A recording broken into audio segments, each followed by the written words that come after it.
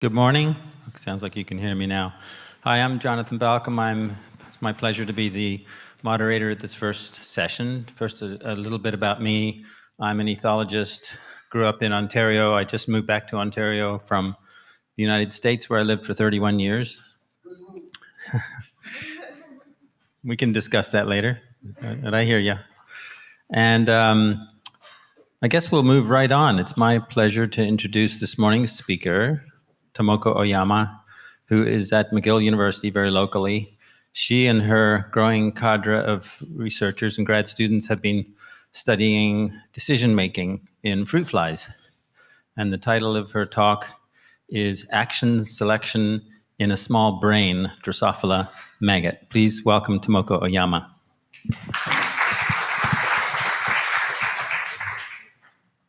Should I hold? Okay, I'm ready. Can I put? Thank you very much for introductions. Today I would like to talk about my research mainly, and hopefully you can convince that this brain can do some decisions. Okay. So I'm interested in how actually nervous system selects the information, then produce the actions. And we and other animal, all animal, receiving the constantly many inputs, right? Sensory inputs. For example, right now, maybe visual cues or auditory cues, and maybe smells or temperatures. Lots of information you are receiving, okay? Right? Then maybe, I don't know, this causes cognition, but intentionally or unintentionally, I'm not so much care about. But nervous system actually processes these informations. Then I don't select the actions, but nervous system selects the actions, what they should do, right? We should do. The muscle is contract, or just listening, or nodding, or etc. Okay, so that's my question is how actually information is computed in the nervous system, then produce some specific actions. Okay, so this is a cartoon, right? Our brain and the sensory inputs. There are many inputs, different, and the distinct sensory neuron receives the information, then integrate all the information in the nervous system. Then actually nervous system choose the specific actions, okay? So that's, I think, the brain's main job, right? Then in fact, brain is not only it's one organ, but it consists from the neurons, right? Billions of the neurons for us. And these neurons are actually connected specific ways. It's not randomly connected, right? You probably everyone agree this stage? All right. Then I want to understand that this logic, how actually input to select the only one output. We cannot do the random stuff, right? Then how this computation happened? What is the logic underlying these action selections? Then if I would like to understand that this computations or how actually process the information to input to output, it's like computers, right? Our brain is, maybe some people say computers. But first, we need to know these neurons, which one connect to whom, right? What is a map of these our neurons? It's not randomly connected. So I want to know the first, how this connection happened. We need to know the map of the neuron connectivities to understand these computations. Then actually, not only map, during the actions, who is actually active? It's not all of them are maybe important, even we know the map, right? Then who is actually important for these action selections? So that's I want to know. Then finally, I think if you really want to understand the computation or logic of how this happened, how this brain can process, we need to know the causalities, which means that inhibits this some nodes, then how motor out changed. Then we can understand the role of the neurons, right? So for example, if I kill this dot, I cannot put, but you can see the white one, okay? Then how motor output changed. That's information we can understand that this white nodes, the function of the white nodes. Then we can do the each one by one, okay, theoretically. Now we can understand the kind of how nervous system works, okay. Then this is very challenging. We need to know the map, neural activity, and the causality in our brain. It's very difficult because you can imagine that billions of neurons we have, right? Then how identify the map, how we can make activity monitors, right? Billions of the neurons, and test the causality. It's very, very challenging. So that I would like to understand the big animal, but I'm using this small maggot brain. So in fact, Drosophila larvae maggot has a brain. I don't know you know or not, but they have a nervous system and they have a sensory system I will introduce. Then we can tackle that, identify the map, as well as we can monitor the neural activity because much smaller brain, right? We can much easy to monitor the neural activity, and also we can test the causalities. Okay, so today I would like to introduce you how this fly system, nervous system, to study the neural circuit mechanism underlies action selections. I would like to introduce you that how we are doing, so the tools and etc. Then second, I would like to introduce some example that using these technologies, how we identify the animal decide using the multisensory integrations. Okay, how this computation happen in the larval nervous system. Then finally, currently I'm doing the little bit evolution of the neural circuit and the behavior. So I would like to introduce how I'm doing these questions in my lab. Okay. So this is the maggot. Can you see?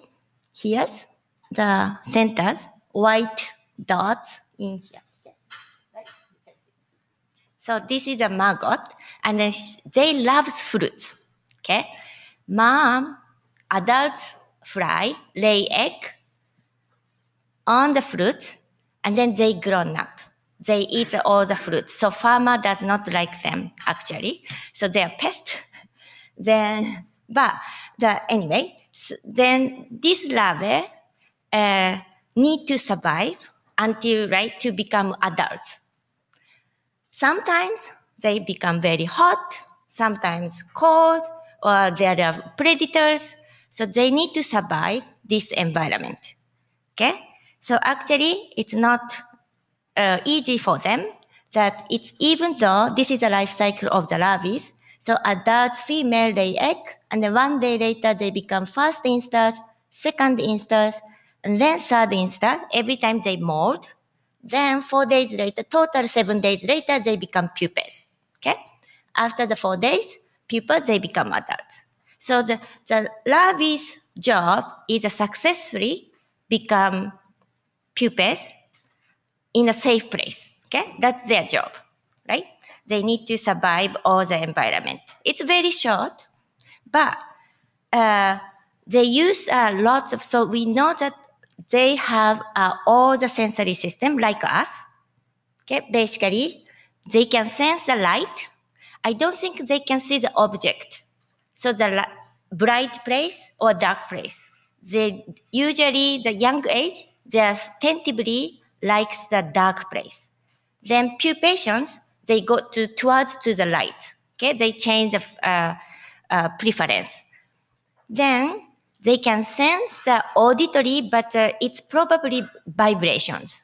We don't know completely audition, and we cannot discriminate audition and vibration. but they can sense some vibration as a sound. Then olfactory system, taste, somatosensory is a touch, nociception, and temperatures. Okay. Then proprioceptor, which means that they have a distinct sensory of the proprioceptors, which means that they have a feedback of the from the muscles. They can coordinate the motor output. Okay, using the proprioceptors, and each sensory has a distinct sensory neurons. Okay, stereotyped. Then motor output. They cannot do so many things because it's maggot, but they can forward to crawling, okay? Backward, turn, head cast, hunch, they become short, or rolling, okay? There are several actions, and they are not doing randomly, right? Depends on the stimulation. They select that one of the actions from the 6. Okay? Then so that's why it's a very simple system. How actually 6 actions are selected by the input. It's very simple, but it's very difficult to challenge the answer actually. Then I told you that the synaptic connectivity map and the neural activity and the causality that we can do in this animal. I would like to show first that synaptic connectivity map. How we do is this is the brain of the maggot, okay? Brain part and then ventral nerve cord, which is similar to our spinal cord, okay? They have a 12 segment. Our case, probably 32 or 36, we have the spinal cord. But this animal has this ventral nerve cord, has a 12 different segments. Then brain, okay? And this is the transmission electron microscope images, which means that I will zoom in these pictures, that we can identify the synapse, showing yellow circles. That synapse means the vesicles are docking site, right?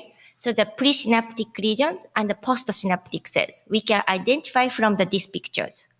Then, this picture is a series of the image of the entire nervous system, okay? 3D pictures. By hand, by human eyes, we can trace to the neurons. Okay, this is an example of the white, pink, green, etc. You can see, right? After the 3D picture, if you reconstruct the neurons, we can reconstruct the neuron as well as identify the synaptic partners. Okay? Then this animal contains 10,000 neurons. It's not very small, but compared to our nervous system, billion of the neurons, much, much smaller.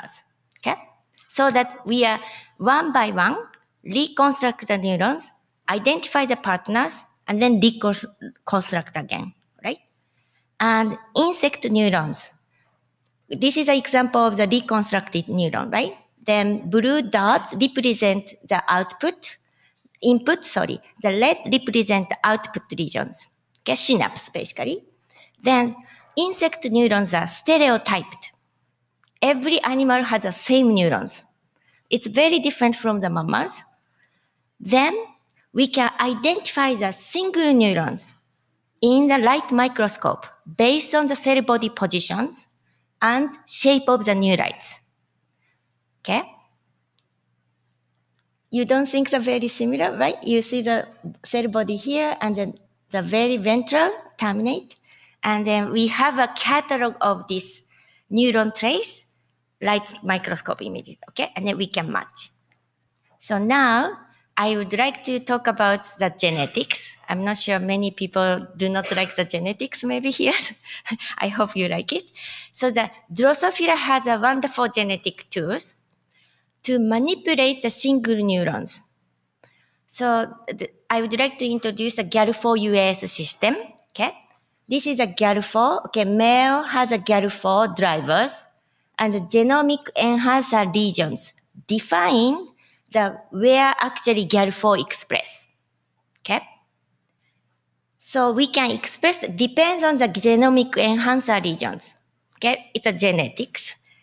GAL4 express the very specific neurons, only one neurons, for example, okay? Then this GAL4 bind to the UAS and express the gene X. For example, GFP, green fluorescence proteins.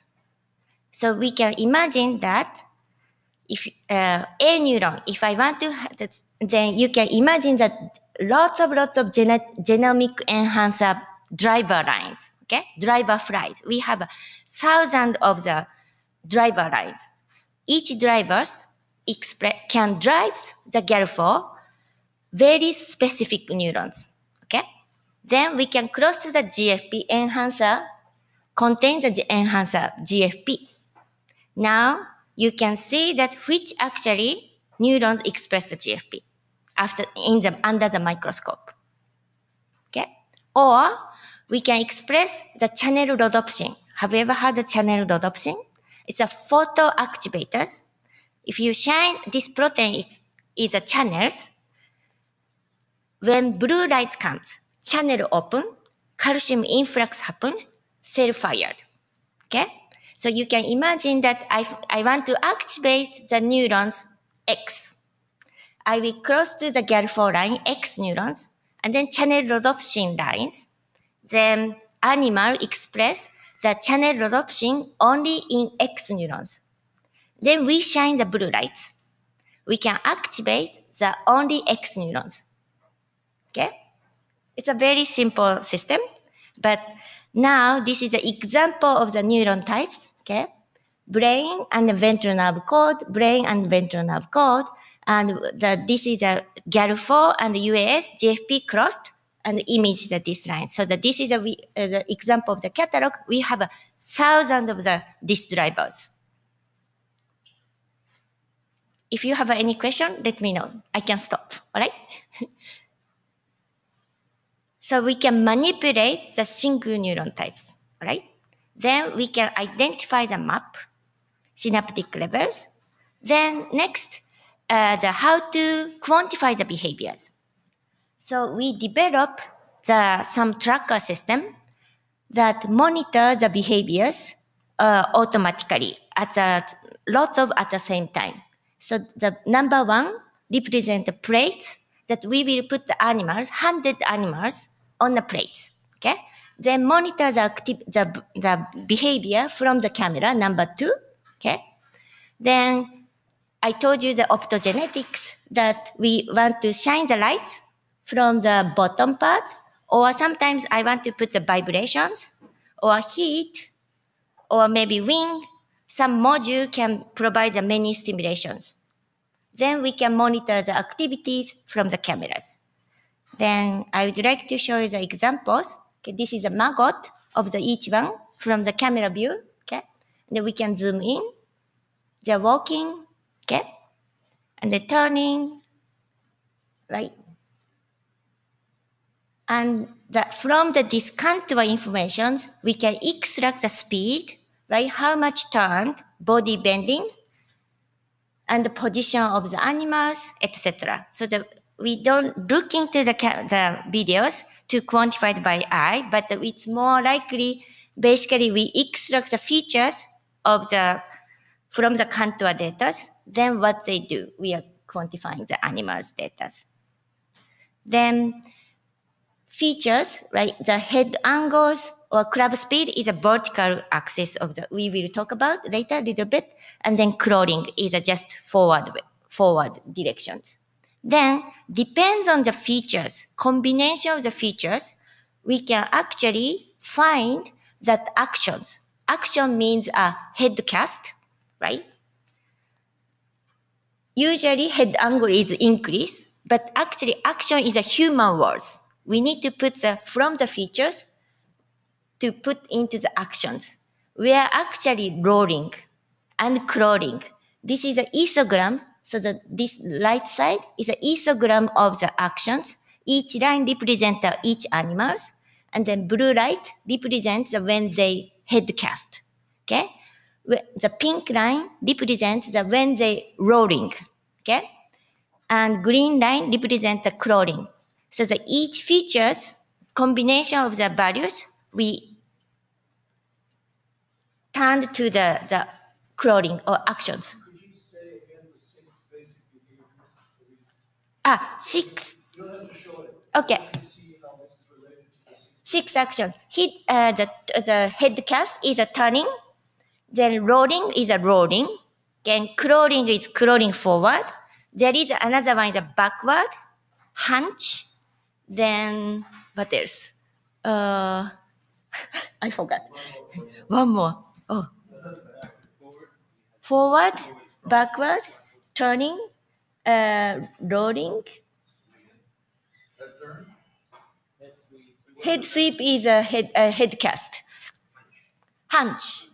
I think it's 6. Okay, 6. Okay. All right. Hunch is just like this, become shortened. And then some people say stop also actions, but just stop, nothing also action. So maybe 7. Okay. So this is the what we analyzing the data. Then the neural activity is can monitor that from this is the activation. We put the optogenetic activation on the bottom, and then wave, you can see the wave of the calcium indicator, right?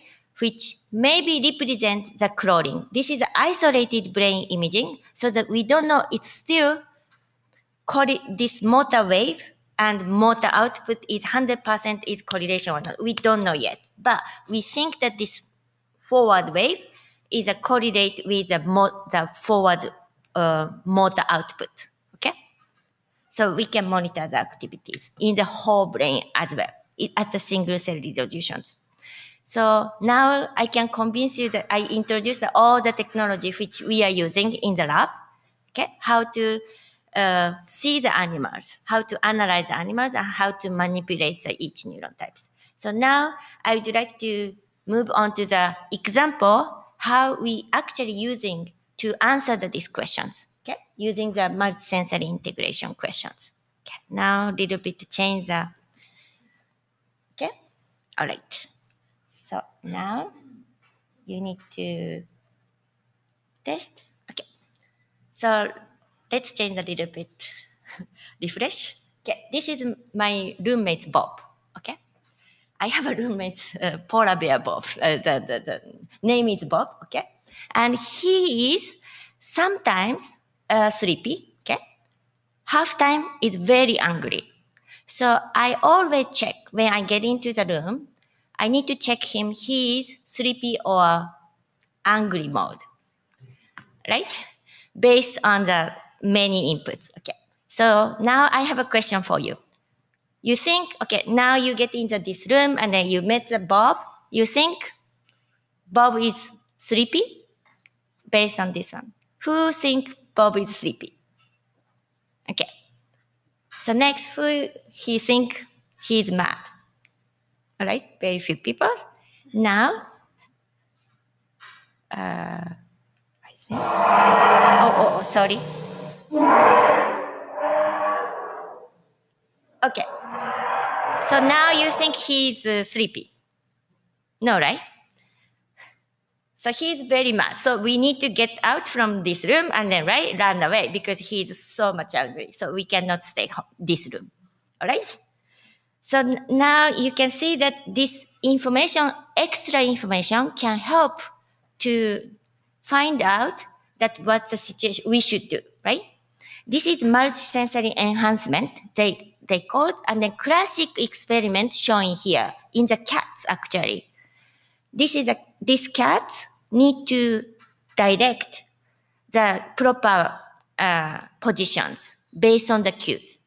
Okay, if you got visual cue or auditory cue, or they present the both together, then they test that where they direct to the cat direct to the which directions. In fact, audio and visual cue performance is very low. Okay, the shadow represent the audio, and the V is a more next one. Then when they present the two together, this cat present very nicely, even right the very difficult directions. You see that it's not summations, actually. It's an enhancement, right? It's not A plus B equal BA, right? It's more diverse. This is called to the multisensory enhancement. Okay. And this is the behaviors. But how about what we know about this phenomena in the brain? In fact, superior colliculus neuron has a similar neural activities. So this is a recording from the cat superior colliculus neuron. Okay. Visual stimulation, they do not fire. Auditory cues, they don't have fires. But this neuron fires two together. Okay, you see it, right? So this is very similar to the performance. This neurons firing is similar to the performance of the cat. Then they think that this is a decision neurons, right? Actions, decision makers. But my curious is actually how this happened in the nervous system. Superior colliculus neuron is very high up to the brain from the sensories. And then probably they command to the motor neuron, but how this neuron fire like this? Okay, because they integrate the both informations, and how this happen? Then there are two. We think the two simple scenarios. Okay, one simple scenario is a single convergence at the superior colliculus neuron. Okay, which means that visual cue and auditory cue, right, parallelly going up, and then integration occur in the superior colliculus neurons. Or the other possibility is level of the convergence, which means that convergence occur at the many levels before the superior colliculus neurons. Okay, why this is interesting, right? I mean, not important. And then because of this multi-level convergence, actually, it's useful to distinguish that in our life, we need to distinguish not only green plus orange, but sometimes strong green, weak orange, or strong orange, weak green is meaningful, is different, right, for us. And this task is much easy for the multi-level convergence. Single convergence is very difficult to do this task, distinguish of the quality of the difference. But this multi-convergence is probably happening in our nervous system or many other nervous system, but it's very difficult to prove this circuit in the big animals because it's very difficult to trace one by one. Then we are tackling to using the maybe questions using these two actions. So animal actually, I'm focusing onto the two actions, rolling and fast crawling.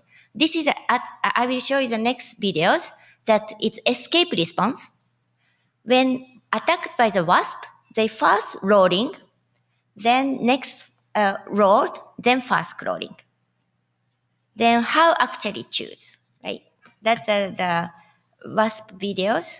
So wasp is the predators. Then they basically lay egg into the larvae. So they need to escape from them. Okay, they grab, now little bit roll, okay? Then one more time they roll, okay? Okay, one more time they roll and then remove the sting and then go away. Did you see? You could see. Maybe difficult. All right. Anyway, so for these rolling behaviors, nociceptors showing orange is essential because they can sense the nociceptive input. And people already show that nociceptive neuron activation evoke rolling behavior and fast crawling. Okay? But I thought other sensory also important for these rolling behaviors. For example, they can provide some mechanical stimulation, right? They grab the animals and there is a wing beat, etc. So to make a wasp in the lab, right? So I thought another touching or some mechanical stimulation is important for lab. Then we can use the sound to activate the only mechanosensory neurons. Then I express the thermoreceptor in the nociceptive neuron or optogenetics protein, channel rhodopsin in the nociceptive neurons. Okay? Now we can activate only mechanosensory neuron or nociceptive neuron or together. Okay? We can make some artificial environment to the animals.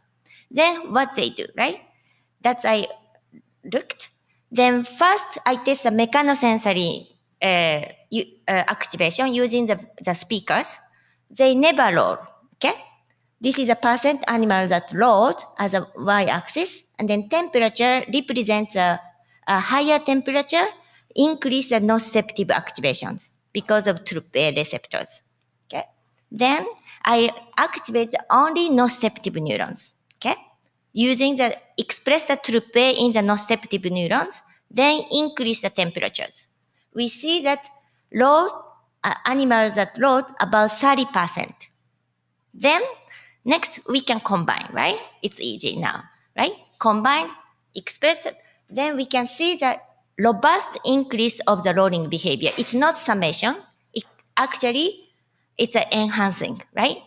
It's not summation of the green plus orange. It won't be black. Okay, so means that there are some integration occurs in the nervous system. Then they go more. Okay, it's like cat's behaviors, right? So now I can summarize this part. In fact, vibration actually evokes some fast crawling mode. They don't like it, so they are escape mode. Okay, but they never roll. Then nociceptive stimulations, activation, artificial activation, evoke the rolling, small percent. Most of the animal actually evoke fast crawling. Then we combined, we see the more rolling, right? Then fast crawling, but very few animals actually evoke fast crawling. How actually occurred in the nervous system? That was my question. Then nervous system is I show the cartoon of the Drosophila nervous system, ventral nerve cord of the cross sections. Then it's really like our nervous system. They have a motor domain and sensory domain in the right spinal cord. It's very similar if you know the anatomy of our brain, ventral nerve cord. Then the mechanosensory and nociceptive terminal is distinct. Okay? Which means that some interneuron integrates, right, to produce the rolling behaviors, right? Then how actually integrate? How many times actually integrate? That's my questions, right? Then we can activate the cell randomly. I activate using the drivers, activate the neurons. Which one actually evoke rolling? I was looking for the neuron that evoke strongly rolling, right? More than nociceptive neurons. That neuron might be integrate the information of the both. That I thought. Then I found the two neuron types showing here. One named Goro cells, okay? The other one named Basin cells. Goro cell is a two neurons in the nervous system, only two neurons, okay? Then Basin cell is a segmentally repeated, okay? Consists from the 4 cells from the segment. Each segment contains the 4 cells. All right. So this is a result, okay, of the behaviors. When I activate the Goro neurons, we can see the lots of rolling, about 80%, right? And Basin cell activation also similar. And you can imagine, you remember that when I combine the mechano and nociceptive neurons, we see that about 80%, right? It's very similar amount of the animals that roll. Okay. Then I inhibit these neurons with the mechanosensory and nociceptive activations. Okay. I evoke the rolling behavior, activate the nociceptive neurons, and provide the vibrations, evoke rolling, then I can inhibit the Basin cells or Goro cells. So now we are testing the causalities, all right? We see the reduction of the rolling behaviors, not 100%, okay? But we see the significant reduction of the rolling. which means that this neuron is important, critical for proper amount of the loading. Agree? All right. Then I can put all the neuron in the cartoon one signal. So Bayesian cell actually terminates is an overlap with the two sensory domains. Okay, neurons, mechano and nosh. And the Goro neuron is more close to the motor domain. So now I use the EM sections.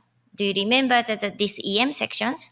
Then we trace all the sensory neuron from this volume. Because of the stereotyped shape, we can identify the mechanosensory and nociceptive neuron from that image showing here. Then we can reconstruct all the partner of the mechanosensory neurons. Showing here is a gray. Okay, this is a partner of the mechanosensory neurons. Then ask which one actually integrates inputs from the nociceptive neurons. These neurons are basically inputs from the both, right? Then actually this is an example of the neurons. Only we found the two neurons among these lots of neurons. Showing here, actually it was Bayesian. It's surprisingly it was Bayesian, and the Bayesian 2-4 is receiving the mechano and noshi inputs from the both, right? But not Bayesian 1 and Bayesian 3. All right. Then this is a connectivity map, and we don't know this is true or not, right? Then I activate each sensory neurons and then monitor the neural activity of the Bayesian 4 cells. We see that activity in the small activities of the Bayesian 4 during the vibrations. During the nociception, this neuron active very nicely. Then we combine, we see that more fired than the summation of the green and orange. So this neuron actually, right, integrates the information both, as well as enhancement happen at this neuron levels. It's slightly difficult, so if you don't understand, please ask later, right? So now I showed you that first order interneuron Bayesian integrates both inputs, right? Then we see the enhancement at the first order interneuron. It was a little bit surprising because I thought more parallel pathway happening at the first level of the interneurons. Then the question is, right, another convergence can be found in the nervous system. So next question is, right, Goro cell is a next target because we found the Goro cell also strongly evoke rolling behaviors. Then, is there occur in the Goro cells? This one.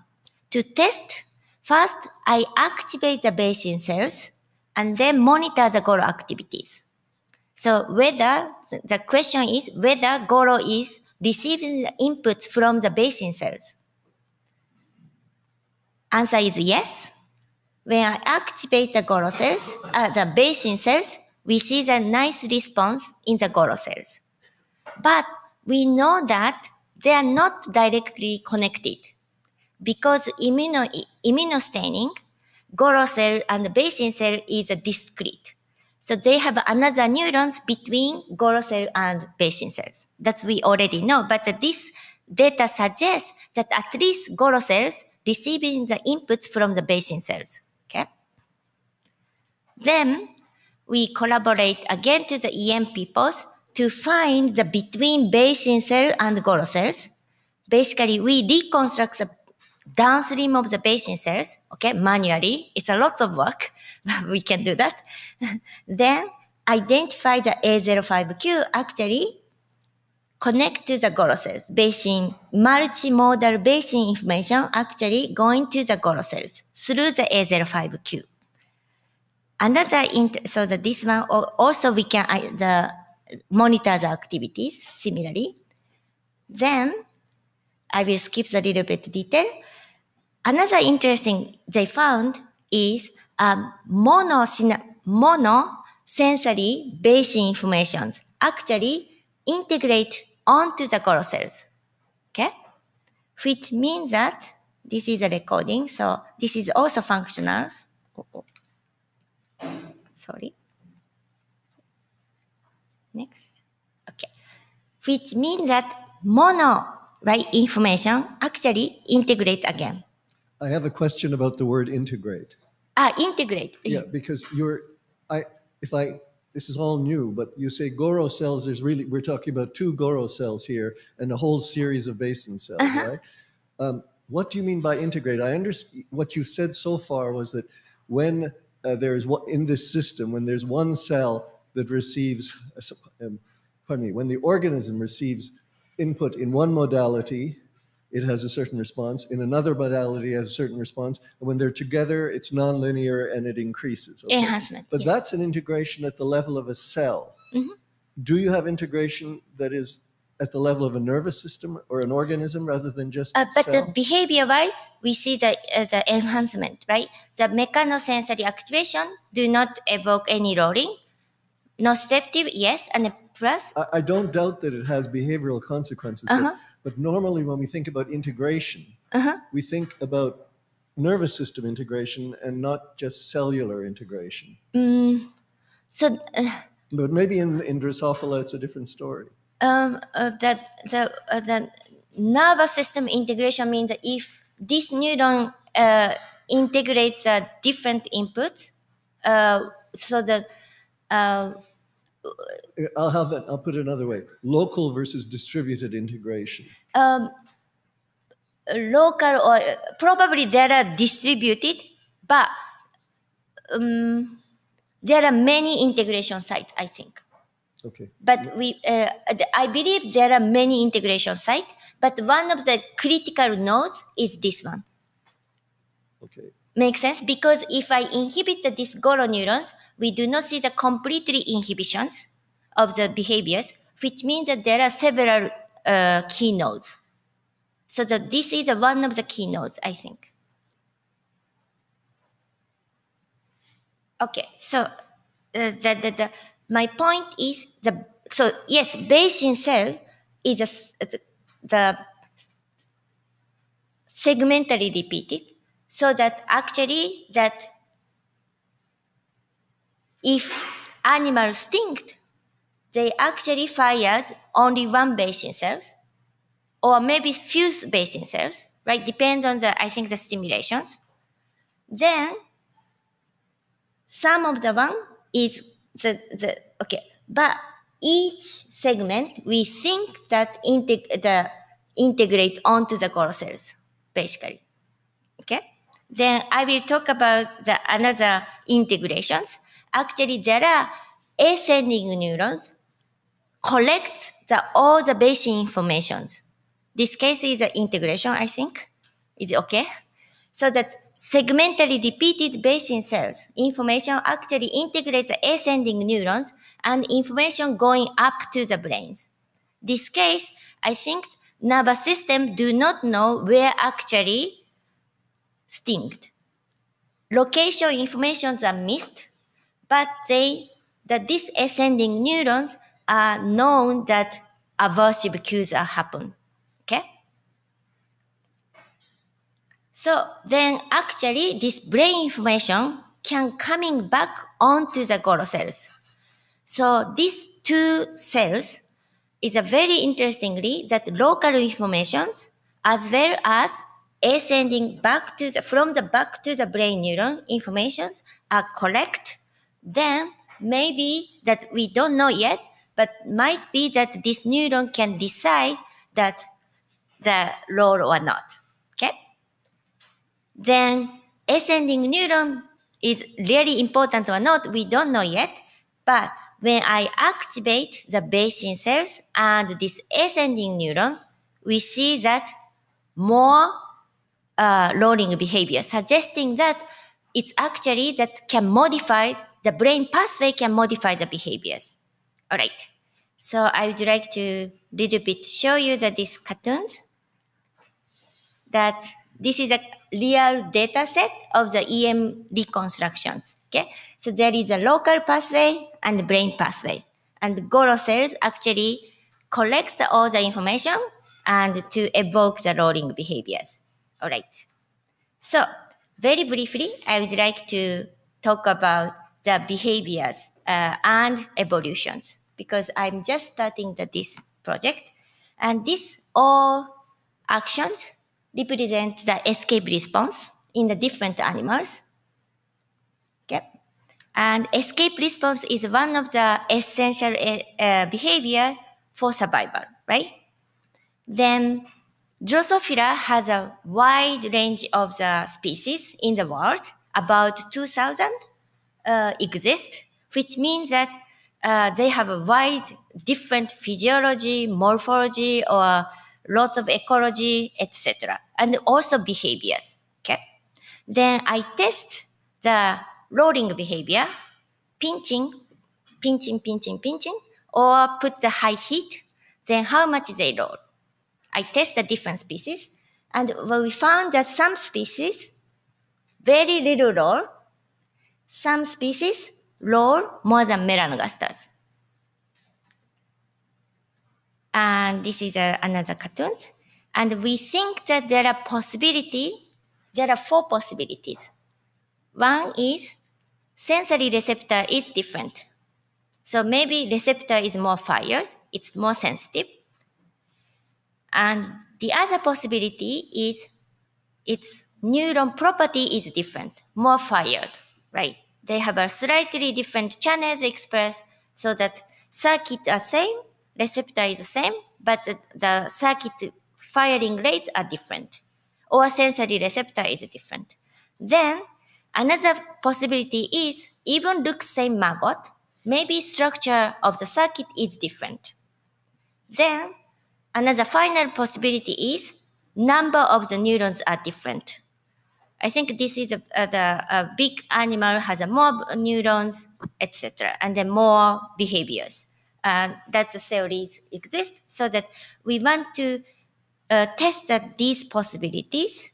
To do this, basically, that because of these different species do not have the genetic tool like Drosophila melanogasters, so that we need to build the tools as well as we are right now generate these EM sections in these different species to compare that behavior and neurocircuit, and hopefully we can manipulate the neuron types. This is the EM section of this Drosophila sandomeas, which shows more rolling than the Drosophila melanogasters. And currently, our undergrad students tracing this the pictures, and hopefully that I can show you a little bit of the example of this neuron tracing from the undergraduate student this summer. Basically, that this is a sensory neuron, mechanosensory and nociceptive neuron showing here. Then we can identify all the synapses. Then next, we are looking for the Bayesian cells. Actually, already we found in showing orange, the yellow neuron is all Bayesian cells. So far we found almost identical, which means that number of the neurons is all same. Bayesian cell, we found all Bayesian 1, 2, 3, 4. And sensory cell, mechanosensory, or 8 we found. Nociceptive, 3 neurons. This is expected, but we want to know the synapse number may be different, correlate with the behaviors. Okay? That's we are currently working on. Maybe it's almost same, identical. That's maybe possible. So I would like to last pictures that introduce my group. That 3 top is a graduate students. Alastair, Jai, and Kazuki was very temporary. He came. The 3 graduate students, and these are the 2 people, Melissa and Cecily, did a lot of neuron tracing last summer, and 4 and so total 6 undergrad students working last 1 year.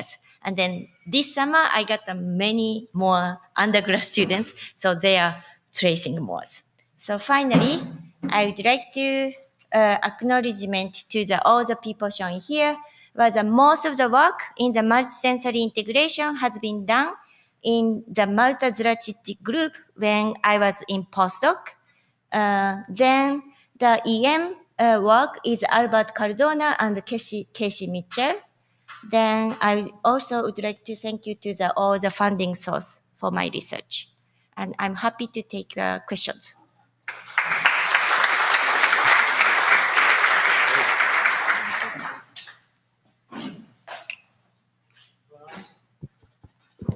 We have this one on.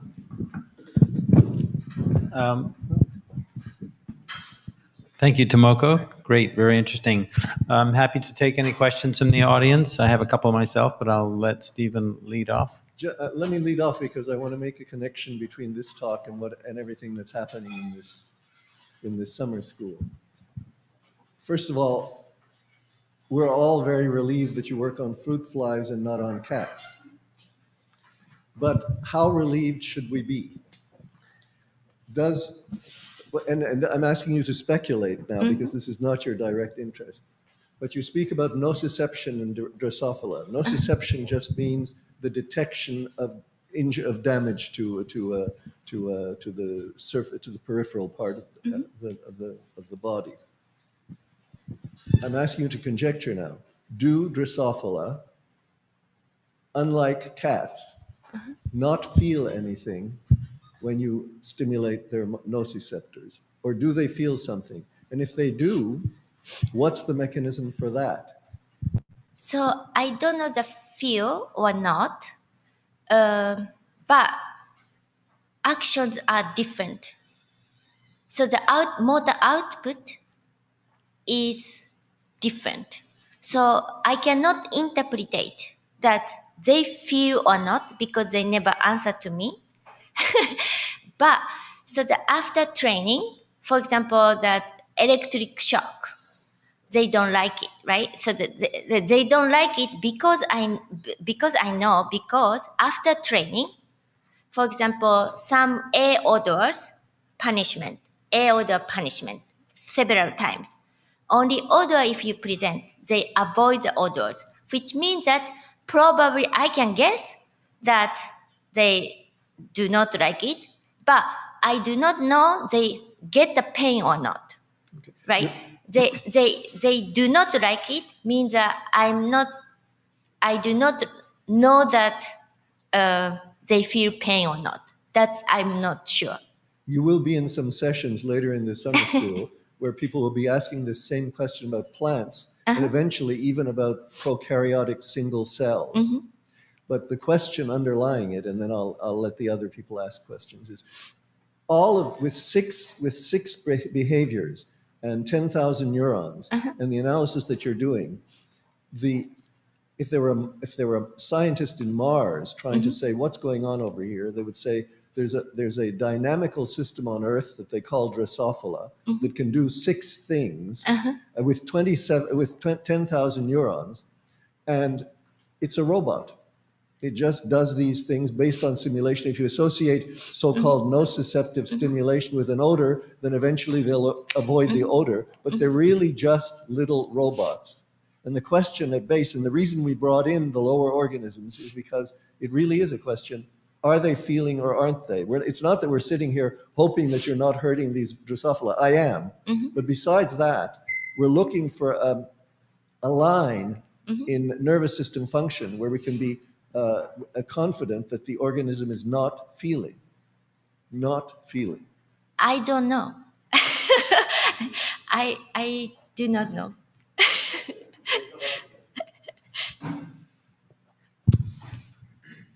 Question up there, yep. Thank you, nice presentation.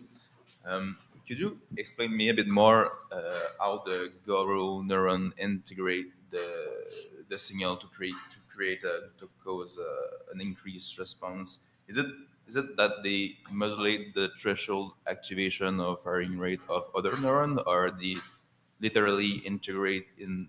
So the question of Stephen was interesting about that before. Okay, so the GORO neuron itself is probably, we are thinking that more command-like neurons which means that during the firing, they coordinate the downstream of the CPG, okay? Then they could evoke the rolling behavior. They need to the coordinate the muscles to do this rolling behavior, which means that they have a CPG layers between the goro and motor output, motor muscles, neurons, I can say. So that they are, and only two neurons cannot produce a very coordinate motor output, which means that they're controlling that downstream of the CPG. Is that answered or? Yeah, but it seems to me that even if there's only two Goro neuron, I think that this one could just modulate the function gain of activation threshold for the other neuron, and that could play an important role in I don't coordinating. think gain controllers. It's more command neurons, because if you activate, it's really they could do if only two neuron activation, right? We can evoke the rolling behaviors. It's not gain gain neurons. Second If you question, can, yeah. do you think your maggot have something like top-down control of their behavior, or it's just reflex to just follow the question? The reflex or a robot or thinking or something. I really cannot say, but they can do many things, means that they can learn, right? So that the experience change the behaviors. And depends on the stage of the rabies, they are different, which means that some lots of neuromodulator modify the behaviors, and experience also change. Where they grow, they change the different actions. So I don't think that reflex, it's more than that. 10,000 neuron is not only for reflex, right? Even I think the C. elegans 300 neurons, I little bit doubt that it's reflex. They can do more than that. So, but I'm not sure that his answer is feeling or not. I do not know, but That wasn't a feeling question. It was a cognition. okay, cognition. But I don't know the cognition. So I'm not a psychologist, so the definition of the cognition itself, I don't know yet. But they do more than that. Not more. I don't think reflex. You evoke that the possibility of learning, but you Desensitization also. But changing preference is not reflex or changing preference is not necessarily learning, because it could be changing preference in developmental change in preference. Or no, but we can train them. Okay, fine. Yes. Thank you. That is my question. We have another question up here. Hi, thank you very much for the talk. It was really interesting. I was wondering, because you do a lot of work with nociception and that type of stuff, and it seems to me like it would create fight-flight responses, fight-flight freeze. I was wondering, for the decision making, if you tried with reinforcement or different types of food, or like positive, like more positive, like if you put like a piece of strawberry and a piece of banana, and which one they will choose, like do they have that power, or they would like simply go to the closest one, or did you do some work on that? Or? So I'm not doing, but in this field, people are working on to the olfactory, the preference of the how to navigate, right? How to trajectory going how to strategy of the towards the good source, or right, banana or strawberry, right? That people are working on, but I'm not personally doing, but the people are working on, because of the simple olfactory system, that the only 23 sensory neurons, so that how actually, right, this sensory neuron integrates all the information to produce towards to the source code. So like they can basically decide like the right. So the basically when you turn, they have a two choice, right? So there are many choice, because where actually they going. Some point they need to stop and then turn, right? If you go into the mistake direction. They need to stop and then, right? So that they need to, right, sensing to the decreasing the input, then stop, right? Where they stop, I think they are deciding. Then they have a two direction, right? Choice where they go, right? And they decide towards to the usually, okay, that it's not 100%, but they are towards to the source code. So the turning is more direction where they want to go, right? There is a choice, right? They do. So they take that choice. So they can make that choice too when like they get attacked by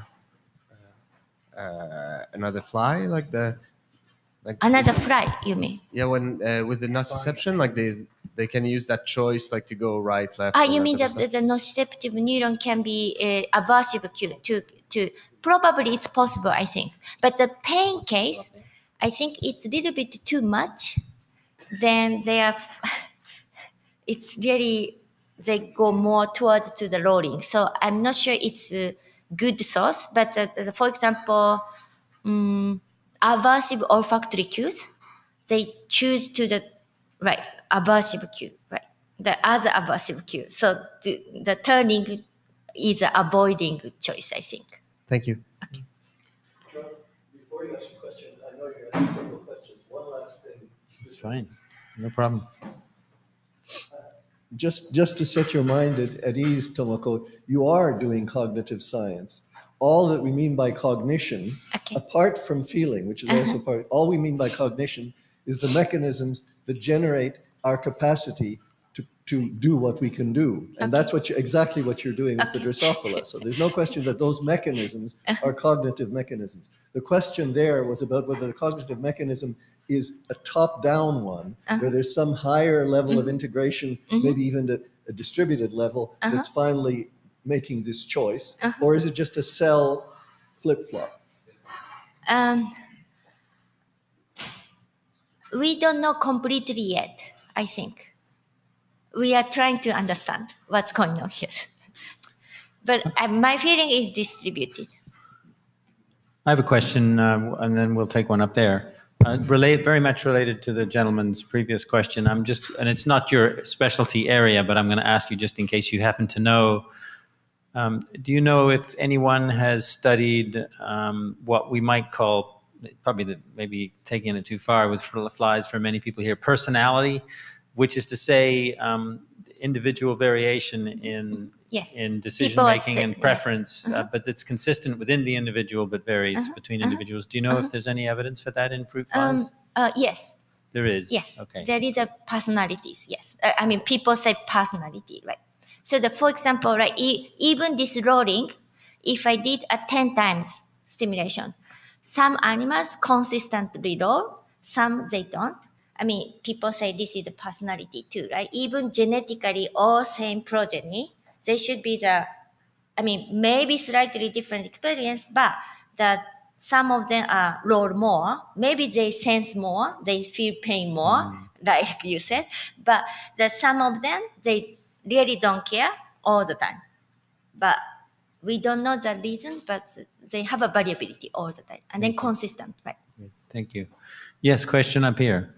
Yes. Can a node have multiple connections and connected to different systems? Can it have many functions? Many functions. I think so. What do you mean that the many functions? Well, Basin cells. be used in different modalities, for instance? So Bayesian cell case, it's actually this neuron integrates many somatosensory input, and we think that combination of the firing also very important to produce a specific actions. So that it's I don't know the answer of the question about the exactly, Well, but I'll clarify and come back later. Is there a predictable pattern of movements? predictable motor Or pattern. it's more random? I don't think random. It's really they are the motor output is like us, I think, that even you basically the environment, and then they receive or then they do something. So it's not random, right? Hunch, I can expect, right? When I put the vibration, typical movement is first hunch, then turn, then go, right? That's a typical, but not 100%. So I can expect that most of the time they hunch and turn and then go. Okay, Is- but there's a predictable pattern. Yes, there are predictable patterns. What happens if you? I don't know how you stress those animals, but what happens under stress? Is the pattern vary more or less? Stressful pattern. So like desensitization. Maybe. So if I put them all the time vibration, what they do? That's my question. Or, Do they move more? Do they become more predictable or less predictable with stress? less predictable. No, that's I'm not sure, but probably statistically we could expect. In the end, I mean, we can test, right? For example, stress conditions 1 day or 2 days, then we can test with before and after how they change, we can test. But I don't think maybe it's different before and after. Probably I think it's different, Thank you. right? Another question up here. Yes. I would just like to make a comment on personality. From what I understand how personality works, I guess it would be more something of related to preferences. For instance, I think Premac did some research on pigs and personality, and what the pigs do during their free time can vary. But when we talk about flies, when you induce a stimulus in the brain, can we actually call that a personality if one in the maggot So actually? for example, okay, maggot can like the banana or strawberry, right? For example. Yeah, for example, if they roll more, if one individual roll more after one stimulus, for example, can we call that personality per se, or just a different reaction to a stimulus? I don't know. I actually I do not know. But the if you okay like to say that preference banana or strawberry, which one you like, right? I think that the some animal likes more than banana, some animal likes more strawberry. I think we can find. Anyone tested them with persimmons, perhaps, or Strawberry raspberries? and banana. I don't know yet. They need more fruit choices. I do. People are studying the personality. That's I know, right? But I do not remember what the paradigm of the personality for them, right? Okay. We have a question up here. Hello. Can you come back on the correlation between the number of neurons and the decision making? I'm not sure I understand this. And what is it possible to draw a line between what is only reflexes and what is really decision making? And can you imagine even smaller organisms that are able of such kind of decision? So right, I really don't know the good words as a decisions or reflex, but you can see right that this just rolling from the predator, try to escape from the predator looks like a reflection, right? Maybe people say if you don't know anything about the nervous system, maybe just say reflections. But if you look the nervous system, 10,000 neurons, and then integration, you can see the map how very complicated. And then right from the brain pathways, local pathways, it's so much things going on. I don't know what's the difference between humans and the flies. Or I mean, if you don't want to say humans, maybe mouse and the fly. Nervous system seems like for me, it's just number of the synapses is different. A number is much smaller than mice, but probably the other system, I think they do a similar job. So that's why we use the decisions. But I do not, so that as a brain, if you think about look into these systems, I'm going to the brain, number of the neurons, so much connectivity, it's so much jungles, it's really similar to the mouse brain, I can say, or human brain, I think, really. So that's why I do not see that they are just reflex as a human words. Okay, thanks. But there is a big argument, I think, yes. I don't know, right? Another question up here.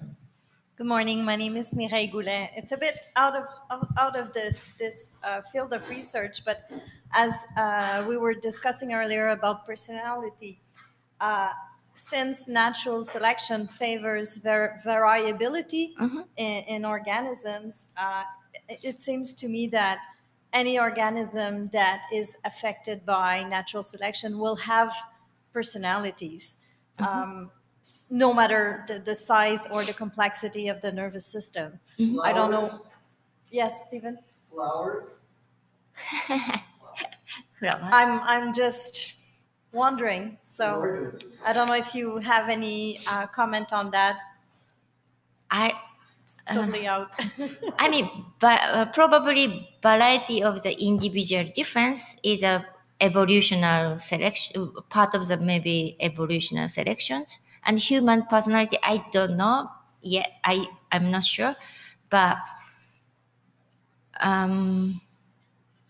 it's for me it's all same, right? Even so that we are trying to genetic variation is smaller, right? So that's why we are using this specific the model organism, and then just cross and then test. It's all the time same genetic background, but still we see all the time bell curve. The behavior is all the time there is a distributions. So which means that even same genetic background, there are variabilities. I don't know. I'm not sure this is a personality or evolutionary or I don't. Yes. Okay, thank Or you. behavior is always distributed. I'm not sure. That's true. Okay, thanks.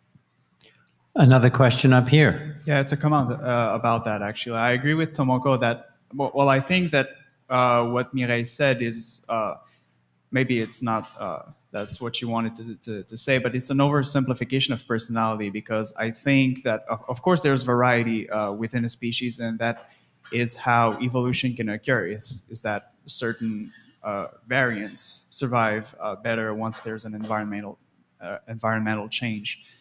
But I think that, making a choice in a certain situation, it can be personality, but I think personality is something that is much more complex, and that there should be another term for these kinds of situations with organisms that can apply to plants, for example. If, I don't know. If I can just comment there, I mean, the word personality, it contains the word person, so it invokes a conscious awareness, which is not to argue for or against personality in fruit flies. This is back to that original question: Are they conscious? Is there any experience there? It's a fascinating question, and I guess it's kind of the hard problem, right, Stephen? No, it's the other mind's problem. The other mind's problem. Okay, well, it's still hard. So, but I guess it raises a semantic question I wanted to ask you.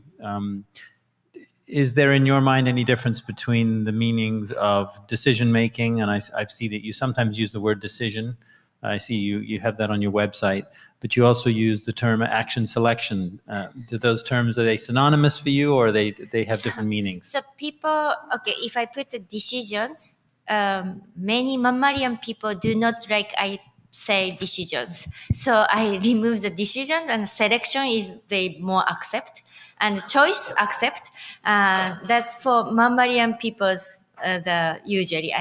I don't know what's the right words for me, but it's usually complaining from the others. That's a honest reasons. I'm sorry. Thank you for clarifying that. Interesting. And we have another question. Yes. you say that the past experience they can learn. What happens with the learning? Is it the number of synapses? Is it change the synapse yes. numbers. So that's an interesting question. This EM study is very, very difficult. We cannot do the many animals. So we don't know yet. But next 5 years, probably we will know.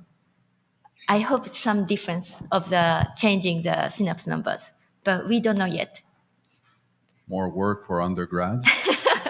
Probably. Or right now, actually, this neuron tracing is tedious, so that the machine start tracing the segmentation, doing all the computer-wise, but still computer mistake more than humans, of course. Then it's challenging to combining to the computer and the human tracing together right now.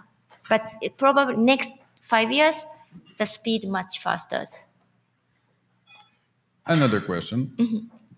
You said one type of like pressure could elicit one response, and pain or nociception another one, and then when you combine them, you have yet another response. How close do they need to be? Do they need to be exactly the same time to have a combined response? Yes, that's a good question too. So if I vibration first, then immediately if I put the nociceptive, same effect I see. But 1 second, if you far away, I do not see any effect. And if you do it backwards? Switch is, I think almost same time probably works. The next each other works, but if you have a gap, it's not work. Okay, thank you. We need a very close or almost overlap. Yep. Question? Hi, thank you for being here. So obviously the main title of this, the main subject of this whole week and a half of discussions has to do with whether or not animals can feel, and as Stephen was saying. And I know that we're whenever possible, we're heading into a direction where we could actually have simulations of things that we can, so we don't have to actually test the real thing. For example, we're doing this with proteins. We're folding proteins. We have these computers doing all the possibilities and computing that in order to try and find cures for diseases. So what you're doing is you're working with actual living things. The simplest ones as possible, and the idea is that it'll be easier to manipulate, etc. We call that a model, although it's actually an animal. How far do you think we are from a time where we could actually do what we're doing with the proteins? We could do that with a mathematical model of those flies, so we don't have to actually kill flies, billions of them. Can we make the Maggot computers or something like that? Something like that. So we could do most of the testing on using calculations, basically. So I think it's probably very challenging as a computationally to understand these 10,000 neurons, I think. I'm not a the theory background, but still, C. elegans, 300 neurons. It's probably right now still they cannot understand at the computational levels, right? That even 300 cannot understand, and then 10,000 neurons, it's probably still far away. Then what we can learn from this Drosophila, probably we need to what is the complicated nervous system, right? It's pretty much complicated, I think. For sure. Then hopefully we can try to find the principle of the neural circuit to understand to bigger animal. That's we can try to, but it's interesting way to I'm not sure we have the computing power for that, but do you think Do you think it's a possibility in the Possibilities. future? Maybe 50 years from now, I don't know. Based on your Theory-wise. intuition. I don't know. Hopefully, yes, but right now still challenging, I think. That neurotheoretically to understand that this 10,000 neuron is still challenging, right? But hopefully that it's, if we cannot do these animals, I think we cannot do the mouse or humans, right? So I think the field is trying to go forward to this way, I think. So some people are hoping for that too, I guess. Okay. This may be a naive comment from me. I'm not a neuroscientist, but just a numbers question or comment. Even with just, quote unquote, just 10,000 neurons, I wonder how much processing complexity there might be, processing capacity there might be. A statistic I heard yesterday in this very room is that on a Go board, which is a very, very limited number of pieces of just two colors, right, black and white, there's 10 to the 128 possible positions, which is more, I was told, more than there are atoms in the universe. So I guess just extrapolating from that, or interpolating maybe, a relatively small number of neurons doesn't necessarily mean a huge limitation in processing capacity, or maybe it does, but I'm not sure. Yeah, right. I'm not sure that this is efficiently to build, right? I don't think the nervous system built for the efficiency, just happened. That's my thing. So it's pretty difficult to challenging, I think, the capacity and the right. We have another question up here. I'm not sure this is a question, it might be more of a comment, but between this talk and a previous one on aminatodes, I've been kind of struck at how much work it seems that single neurons are doing.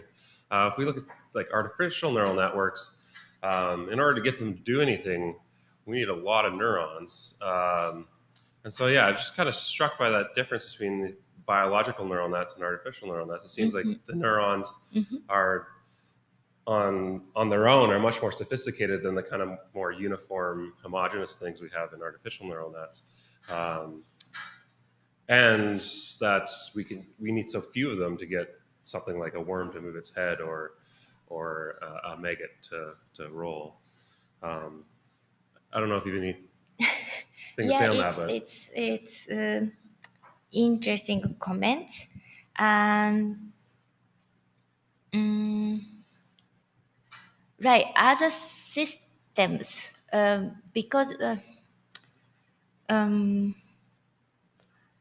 I think there are, my feeling is, if I look into all the neurons activation or inhibition or whatever, seems like there are some hubs, very, very important neurons in the systems. And there are many, many other, we don't know what they're doing, but seems like important, right? It looks like important, but the many neurons actually, but we cannot test all the behaviors. So that neurons is a very critical for the other stuff. But if you look the connectivity map, it's pretty much obvious. There are several neurons are looks like important, because so much inputs from the many and the output also. So there are the others, the map. If you look the map of the circuit, I can really see that, okay, who is a little bit important than the others.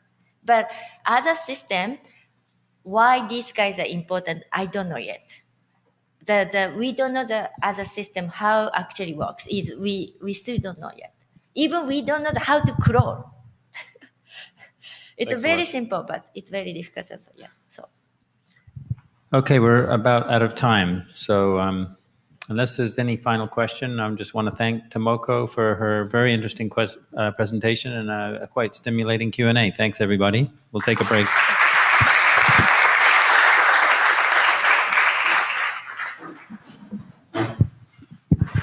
Thank you so much. I didn't want to distract everyone by going back to get